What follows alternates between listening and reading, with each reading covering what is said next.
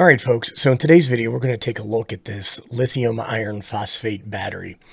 And the brand name is here, and I'm not 100% sure how to pronounce that, so we're just going to refer to this as the PUP battery, and I think that's going to be okay. But when you take a look at it, there is some information on the front of this battery. The first one is it's a 12.8 volt battery rated for 100 amp hours. It says it's good for 5,000 charge cycles, has a built-in BMS, which is great. It says lighter weight, and this comes in at around 23 pounds, give or take.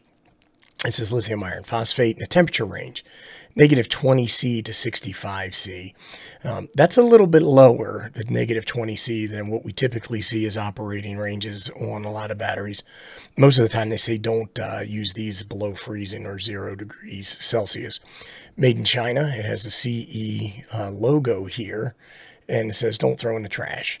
Warning, it says do not short circuit the positive and negative terminals, do not immerse or throw in water, and do not disassemble or crush or modify the battery. I'm going to take a quick look at the top of this battery. Oof. And it comes with a very nice nylon carrying handle that is removable here. You have these protected positive and negative terminals here and here. And they have these, I'm assuming it's like a brass bolt that goes in here. And these are an M8 threading that goes on here. And they're a little short. So if you have to put a lot of connectors on here, you may want to use a bridge or a bar, or you may want to get some longer ones. What it doesn't come with are any washers or lock washers. So you may want to add those yourself to ensure that your connection stays nice and tight. Also, on the back of this battery, there is some more stuff in terms of, let me zoom in on that a little bit, warnings and some high-level operating instructions. And I'll let you pause this and read that if that's something that you're interested in. Before we go any further in the video, I did want to say that I was contacted by the manufacturer, and they did send this battery to me free of charge in exchange for this video review. Everything that I say is going to be objective tests, so you have no need to worry. But if you're the type of person who gets upset at sponsored videos, perhaps you may want to go watch some cat videos. All right, what we're going to do is we're going to hook this thing up to a load tester, and we're going to do a capacity test, so stay tuned. All right, folks, so we're going to do the capacity test now, and we have the battery hooked up with this 10 gauge wire, both to the positive and the negative terminals. Going to move that over. We just tested the battery voltage, and it was around 13.68. Now, I had charged this battery up, and when I took it off the charger, it was around 14.4, and I let it sit for 2 days just for everything to settle down.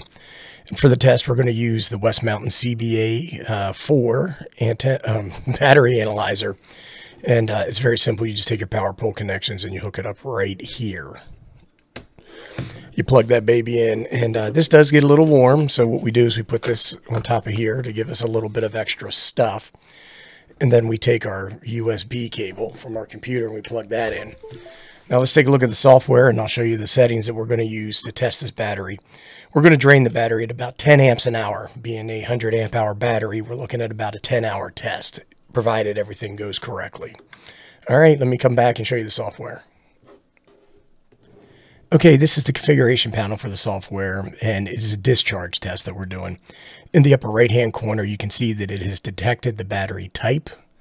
I just go ahead and I can click the detect button here.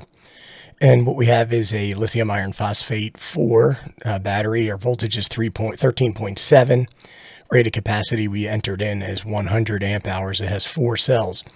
Now here in the center, we're setting our cutoff voltage to 10 volts. So it means that the software will automatically stop at 10 volts if the BMS doesn't. And what we have here is our test amps are 10 amps per hour. And then I'm just going to hit the start button. And now you can see the test is running. Now, when you initially put a load on the test, the voltage drops a little bit. You can see that at the beginning all the way over on the left-hand side of the software. Now, we'll come back periodically and check on this, but at the end of the test, we should see what the overall capacity of this battery is. Stay tuned, folks. And the capacity test is complete. Let's take a little bit more of a detailed look and see what we can find. So when we run this test, it actually ran for almost 11 hours, just a few minutes shy, which is longer than I expected because the capacity was actually higher than the 100 amp hour rating. It was 109.579, which is about 9.5% higher than the advertised rated capacity, which is a good thing. The watt hours were 1395, and as I mentioned, the test ran for 657 minutes at a 10 amp draw. So what I wanted to highlight first was right around here, you see us hit the 12.5 volt mark, and that was at 92.4 amp hours. Then we reached the 12 volt capacity, or the 12 volt rating at 105 amp hours. And the test stopped running when the battery hit a voltage of 10, which was what we set it at. I wonder what the rated BMS cutoff voltage is. We'll have to consult the manual for that. Okay, the next test we're going to do is hook this up to an inverter and do a load test to see what amperage we can get out of the battery continuously.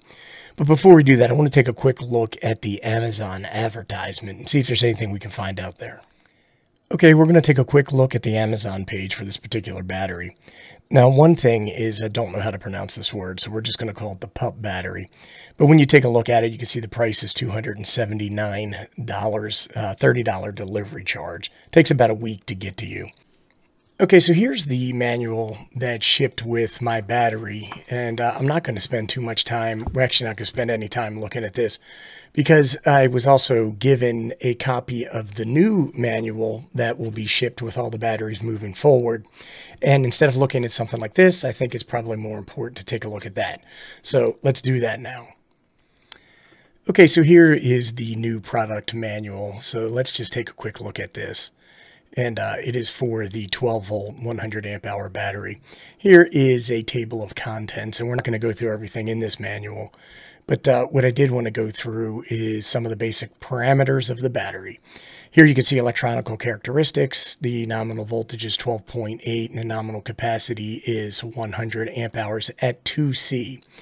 So we did our discharge at 0.1 C, and that's 10% of capacity. And that was 10 amp hours. And we actually got 109 and a little bit more amps of capacity. Here it says the minimum capacity is 98 amp hours. Here it says the cycle life is greater than 4,000 cycles at 0.2% charge discharge at 100% depth of discharge. End of life capacity would be 70%. So that means that your battery would be a 70 amp hour battery after the 4,000 plus cycles. And let's take a look. The charge voltage here they have listed at 14.4. And after we were done charging, that is exact voltage that we had. The standard charge current, as I mentioned before, 0.2 C. We charged at 0.1 C using a NOCO Genius 10 battery charger. And I'm going to roll a picture of that in now so you can see how we charge the battery. Maximum charge current is 0.5 C or 50 amps. I wouldn't recommend doing that. It's much better to use the recommended standard charge current. Here the peak current is 200 amps for 3 seconds, and when we did our load test, we were able to go above the 100 amp discharge at 125 for much longer than 3 seconds. Here the discharge cutoff voltage is 10 volts. Our test was set to cut off at 10 volts as well. There's some stuff down here around environmental conditions and some mechanical conditions. Here it talks about parallel connection. It says it can hold 8 in parallel, which is impressive. And then the series connection would be 4 batteries in series. I'm not going to go through all of these charts, but here is the typical discharge curve. And for 1C, that's this dark blue line here. And we tracked pretty close to that. Now here it says the temperature for this test was at 77 degrees Fahrenheit. We were probably closer to 68. But we did exceed that capacity just a little bit, and we had a little bit better metrics than that. So it's good to see that our discharge curve was consistent with that. And then the rest of this document talks about things to do if something is not working correctly. It goes through some operating instructions, some battery maintenance things that you should pay attention to, some precautions and warnings that you should be aware of. And down at the bottom, I did want to talk a little bit about Here, they had some more information about batteries in series and parallel, and you can see that here. They say to use identical batteries with the same capacity, and that's very important, and same BMS, for example, from the same brand. That's really going to cover it for the manual.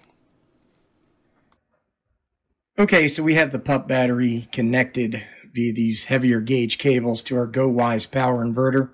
It's a 1500 watt inverter. We have a Kaiweets HT28D, and that is clamped onto the positive terminal so we can measure the amperage coming out of the battery. We're powered up, and you can see at idle, we teeter between 0 and 1 amp draw to power the inverter. The inverter comes out and goes into the Kuman watt meter, so we're going to be able to see how many watts are coming out of the inverter. And then I have the EEV blog multimeter monitoring the voltage of the battery. And then for the load test, we're going to use everybody's favorite, the heat gun from Harbor Freight. And I'm going to go ahead and I'm going to turn this on low and see what we get. So you can see a little bit of a drop in the voltage, which is to be expected on the EEV blog multimeter. And we're pulling about 58 amps out of the battery right now, which is resulting in 613 watts. Let's go ahead and turn it up to high. And now we're pulling around 120 amps, which is higher than the rated capacity for the battery. We are at 1230 watts, and the battery voltage is hanging around 12.1 something. And it is dropping.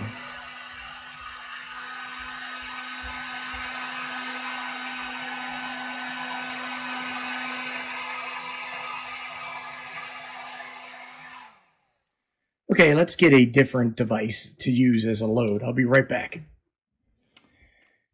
Okay, we have a space heater set up to the watt meter. And one of the things I want to say real quick is that I don't recommend that you run these batteries over the recommended discharge capacity. We're just doing this for demonstration purposes. So I'm going to go ahead and I'm going to turn this on. And as you can see, it is very low in terms of draw and wattage. And that's because this is really operating as a fan right now. Let's go ahead and turn the heat on and see what we get.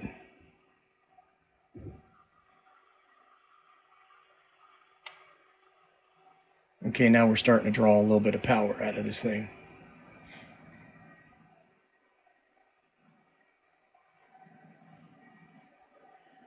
Here you can see the voltage if you want to keep an eye on that.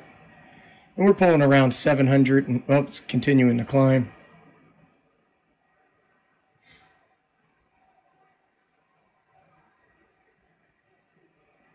If I go much higher than 125 amps, the inverter is actually going to kick out.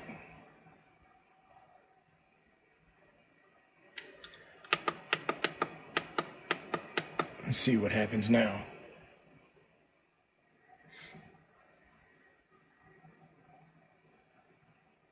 And it doesn't look like we're going to pull more than 80 amps out of the battery. And I think this is going to conclude our draw test. We've been able to show that it can handle 100 amps of current for continuous discharge. Okay, so the PUP battery does every single thing that it was advertised to do. So I feel pretty good about it. I did want to say that I was pleased with the testing and the testing results, and that I wanted to be thankful to PUP for sending this battery to me for my consideration. I also wanted to say thank you to everybody for watching. I appreciate it. If you have any questions, comments, suggestions, or recommendations, go ahead and post them below and I'll do my best to respond. Thanks again, everyone.